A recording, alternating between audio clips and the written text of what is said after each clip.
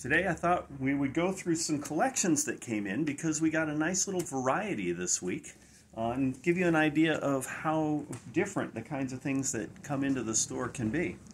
So I'll start with this long box of golden, silver, and Bronze Age things, starting with this 1949 10-cent cover. I've separated out Golden Age, which is generally the 40s through the late 50s or early 60s. And this was actually an Archie comic, Super Duck. There was a lot of interesting things. This Cosmo, the Merry Martian, also Archie. And we have a lot of Westerns, as you might imagine, if we're talking about the 1950s. Here's a 1943 Western comic. Those don't come in too often. Interestingly, at the time, there was only one staple on comic books. And here's a really nice condition Tim Tyler, also from the 40s. Another thing that a lot of people collect are photo covers.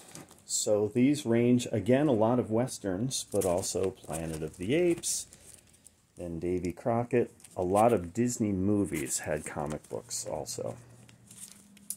And so those are always neat to see.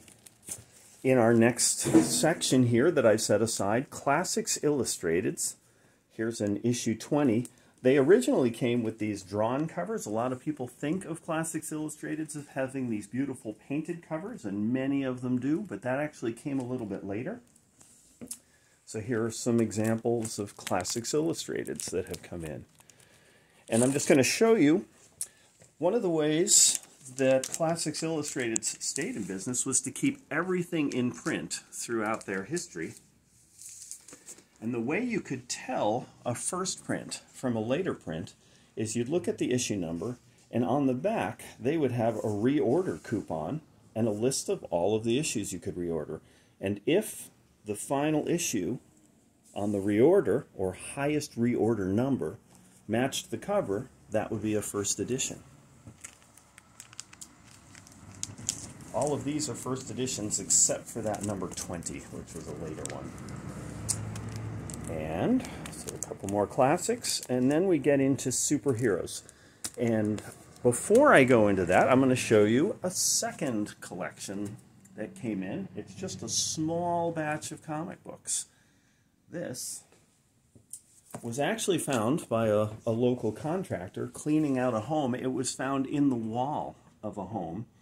And these are circa 1983, give or take a year, depending on the issue. There are only two titles represented in this collection, Conan, and another one.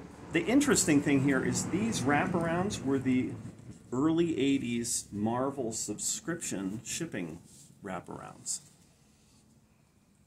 And most of those comics are well read, but the person decided to keep the shipping wraparounds and put them back in. You can see this, sort of the highlight of that collection, because this, in the Walt Simonson era of Thor, is the first appearance of Beta Ray Bill. You can see there's a little pen mark on the cover and a little bit of creasing without a color break on the front, but it's still a great key issue with this amazing feature, because I had not had any collections come in that had all of those wrappers before. And the fact that they were sitting in a wall in a home, the wrappers are in better condition than the comics. But really fun stuff. Alright, so back to the larger collection that we got, which ranged also into the Silver Age of Marvel classics like Spider-Man and Kazar and Doctor Doom battle here. Here's a Black Panther against Doom key fight. DC Comics represented also. Here's an Atom number 3, so a very early time travel issue.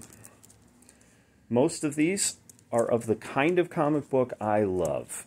They are a little beat up, which means you can read them and not worry about the handling of them or making them in worse condition, as long as you handle them with care. Makes them more affordable too. So I love this awesome Avengers run, and you can see sometimes people are collecting to get every issue. This collection had 3 copies of Avengers 29, so sometimes people just have random opportunities to get neat things. All sorts of key characters. Here's another thing that some people collect, are floating head covers. Marvel did that a lot in the 60s.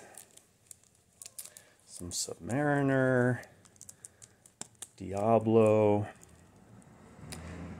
Here's a first appearance of the Quinjet, so I would call that a second tier key comic. Some more fun Avengers in there. And then back a little older again, Captain America.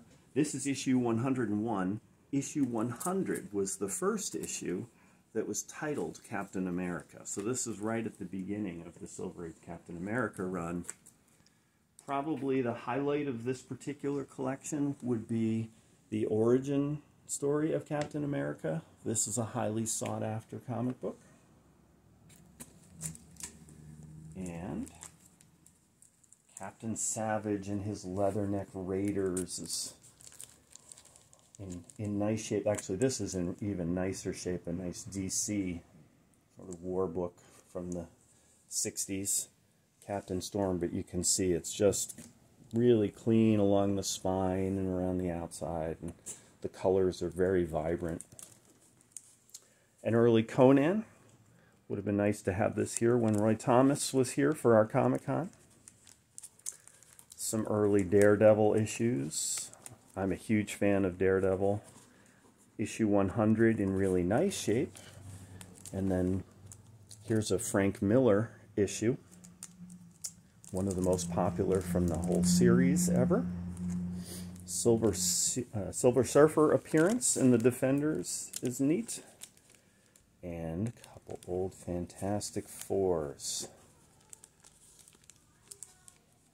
With all sorts of heroes and battles between heroes. Here's a nicer condition copy with Galactus and Silver Surfer featured on the cover. And then Flash. I generally bought DC comics as a kid because there were more self-contained stories, so I didn't feel like I was missing anything from issue to issue. And as we move on, beautiful Justice League, early Warlock. Marvel Tales reprints the early Spider-Man issues. So this is the first appearance of Kraven the Hunter as reprinted in Marvel Tales. These are always neat to get. Issue number 5 of Sergeant Fury. Obviously, when you're talking about under issue 10, where it's single digits, very early Marvel Silver Age comics, highly sought after. Here's an incredibly beat up copy, but you can still read it, and it's $20. I haven't even finished pricing all of these, but I just wanted to share with everyone the variety of things that can come into the store. So early Sergeant Fury, great Silver Surfer issue, Star Wars numbers 6 and 7. So this is the climax, the Luke versus Darth battle from the movie. They started the original stories just after that.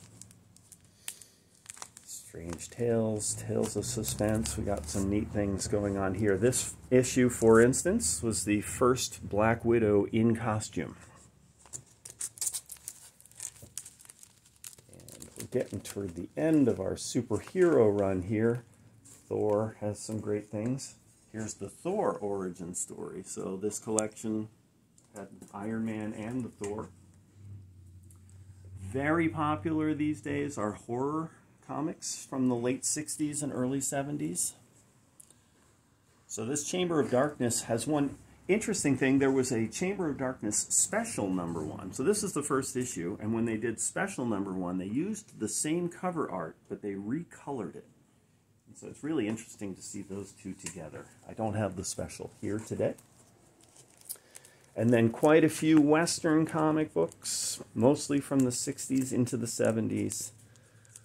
And then a little, well, one science fiction and a little bit of humor. Scooby-Doo, very popular these days. And then I'll just finish quickly with a more typical collection that comes in of more recent things. This one happens to have a brand new looking unread graphic novel that we carry in the store all the time. It's not a first print, it's just a graphic novel, lots of X-Men related comics. And then just sort of miscellaneous things. A couple older ones from the 70s, but mostly things from the 90s and 2000s, from Star Wars to X-Men. The Master of Kung Fu. So thanks for sharing that little journey with me.